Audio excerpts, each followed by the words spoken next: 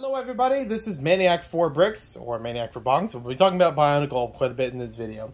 And I'm here with another LEGO haul, this time from the Bricklink store, Megan's Bricks. And starting things off, this is kind of an update to one of the previous Megan's Bricks Bricklink hauls. So before, I had picked up a moon base plate from them, a 32x32 crater plate, in order to use for my classic space collection.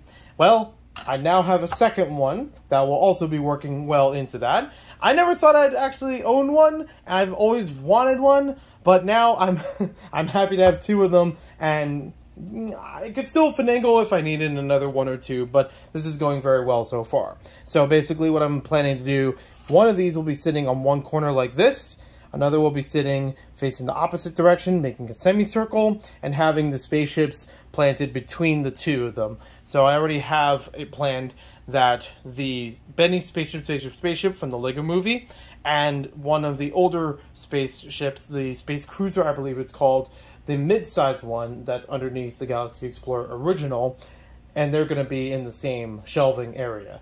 So I just got to do a little bit more cleanup with this one, just to make it look nice, and it'll be good to go. I will show more about that in another video sometime later. But the main thing we have for this haul is actually to help update even further with the Bionicle Mask Wall. So we have a whole bunch of different Bionicle Mask parts and a couple of other pieces to go along with it. As I've been updating each of the Bionicle Mask Wall segments, I also am trying to update the framing itself, not just the collecting aspect of it. So this is the preview of one of those later videos, because the rest of it will need a little more construction. So to start things out, there are a whole lot of different axle pieces, some with stoppers on them, that I'm planning to use for some of the mask wall segments, basically to increase the height between the two rows. They are a little narrow right now, and as I've been putting masks in between them, I realize that it's kind of hard to fit them properly from one on top of the other, and therefore they need a little bit more of a gap. So these will help with that, because I think right now they're 4 length, and these are 5, almost 6 length, so that'll work out a lot better in the long run when I have more of them collected. I also have a whole bunch of these Technic ball pieces, as I've been able to find them through the store, and that will help with actually adding the heads and necks and everything like that, especially for the G2 side, because that one is the reverse ball joint usage of most of the other Bionicle masks. So that'll work out very well. I also have other things that in between I'm trying to update with all the Bionicle Mask Walls, so you may even see them adjust on the wall itself. There may be a row or two adjusted, which we'll have to get to at some other time. So I now have another Nuva mask, which are usually the harder ones to come by, or at least a little more, a little tricky to come by. I remember, I think it was 2 years ago, at Brick Fair, Virginia, so like 2021, I believe, that I had picked up a whole bunch of Nuva masks, which were relatively cheap. Even if they were less favorable colors, there were ones I didn't already have. This one, I'm surprised that I was able to find. And funny, I keep looking at this one. This is the Hound Nuva in white. As I keep looking at this one, I'll have to link it down below or put an image here or something.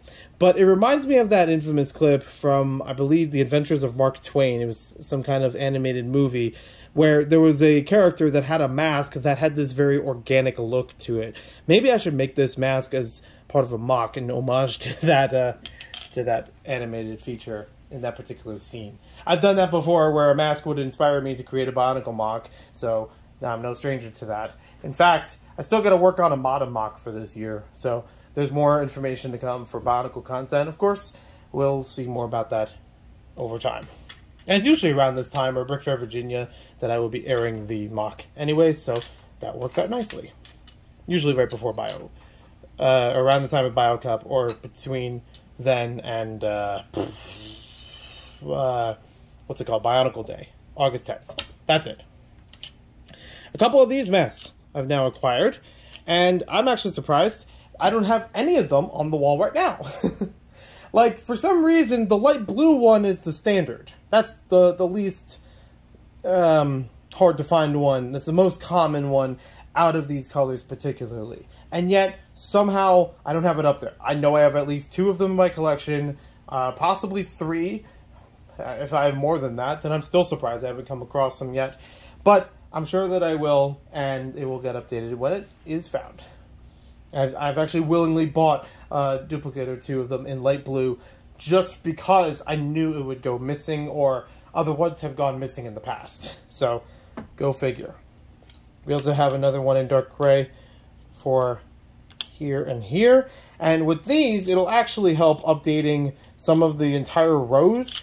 They'll go from like 3 masks of 6 up to like 5 masks of 6. None of them have been a fully complete row yet for the Turaga and Matoran wall yet, but it's very, very close to it, especially with the Matoran towards the bottom of it.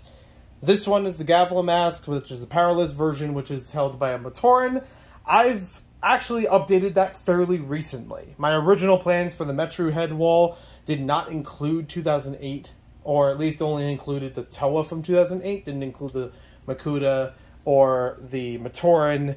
And even as it is right now, I still haven't made room for everybody, so I'm still figuring out exactly what to do there. I do have room that I could fit this on for now, but I haven't decided yet how much more needs to go into that. I just know it's probably going to need another row or two at minimum for some other masks that I didn't consider earlier. And then last but not least, we have a visor piece and a Faxon, which I know I already have to Wahali. I don't know if I have a mask separate from the figure, and the figure that I have currently does not have the mask on her. So I'm assuming that I probably only have one copy of it in dark blue. So that's MIA for now, but at least I have one that I can put into the wall or put with the figure, whatever I need. 2007 is probably the one I'm the most picky about because it's the one that's on display in the Lego room on its own shelves. So there's not really many times where I'm going to really need to show both the Bionicle Mask Wall and the 2007 shelves at the same time or in the same frame, unless it's like a Lego room tour or something.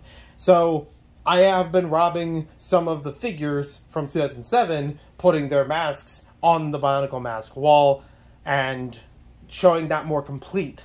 But if time comes where I can get duplicates of some of those masks, then I will, and then I could always have the 2007 side just fully, you know, kept together without having to move anything or put it onto the wall. But for now, I'm okay with them being moved.